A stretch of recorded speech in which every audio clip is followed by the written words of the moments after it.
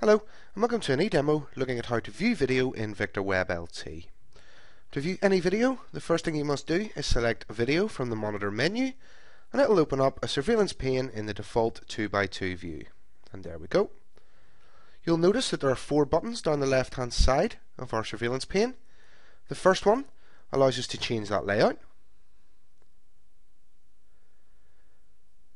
The second one allows selection of camera streams. The third selection of fixed views, and the fourth is our site list. Okay then, so if we want to view any live video, the first thing we need to do is open up our cameras menu, and then we can drag and drop a camera into the surveillance pane. So we just expand that and drag and drop. And you'll see once that stream is active, we have a playback control wheel in the middle, and this gives us some controls for that particular stream. The first thing we can do is jump forward or back 30 seconds.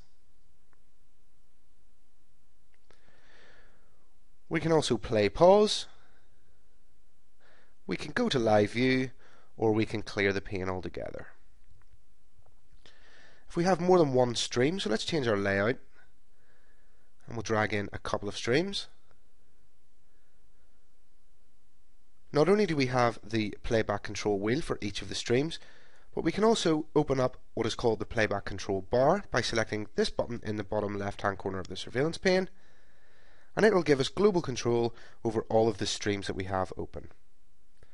In addition to giving us all the usual playback controls, we also have some clipping controls allowing us to create clips directly from a surveillance pane.